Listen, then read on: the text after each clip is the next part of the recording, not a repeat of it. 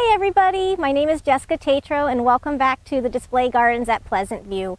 It's a nice, cool, crisp fall morning here in Loudon, New Hampshire. I've got my sleeves on. We just had a really cool breeze come through. And it's the middle of September, if I forgot to say that. So we're towards the end of our gardening season here. I wanted to give you an update on one of our gardens that is part of our Smallscapes program that we turned into a larger application this year. The three plants that we have in this garden are Coleus, COLORBLAZE Wicked Witch. This was new to the industry this year, so this is the first time you've been able to see it at garden centers this spring. And just look at that nice dark foliage, almost reminds me a little bit of chocolate. It's got a nice ruffled edge, you can probably see better there, with a nice green haloing around it.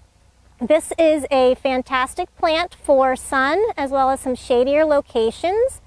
Our Coleus varieties, this one especially, and over half of the ones in our program, were bred by the University of Florida. So they trial these out in full sun on silver plastic reflective beds, and they only let the best of the best go into market. So they let the conditions dictate what plants will thrive and survive, and they also select for very late or no flowering at all. And as you look around this bed, you don't see any flowers on the Coleus.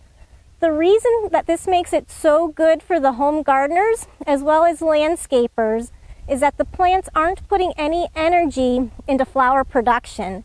They're putting all that energy into maintaining the leaves on the bottom of the plant, so you have nice full coverage from the ground all the way up to the top, as well as putting the energy into the branching.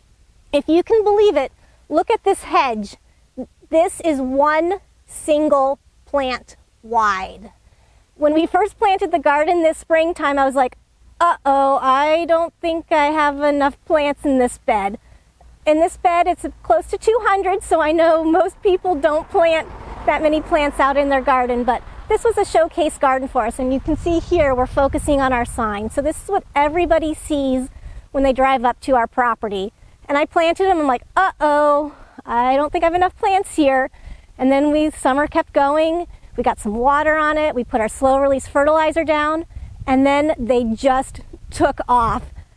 About a month ago, I actually had to come through here and I hedged them off. I took about 6 to 8 inches off the top of the here, and they've continued to fill in and perform very, very well. So if you can believe it, we planted these at Memorial Day, and here we are past Labor Day. They've grown the entire summer. So this is a great way to add some color into your garden. Fairly foolproof, don't have to do a lot of maintenance to them at all. In the middle here is Sun Patience Compact Orange. The story behind the Sun Patience is that they are bred to thrive in the sun, but also perform very well in shadier locations.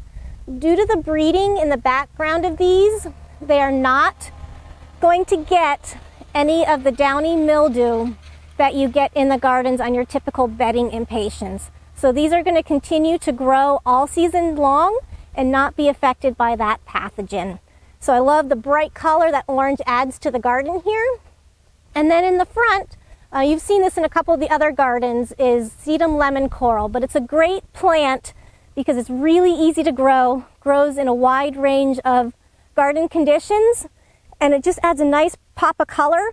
And I can't quite reach down there, we'll try, but if you can see the coloration of getting the dark against the green and just pulling out that edging.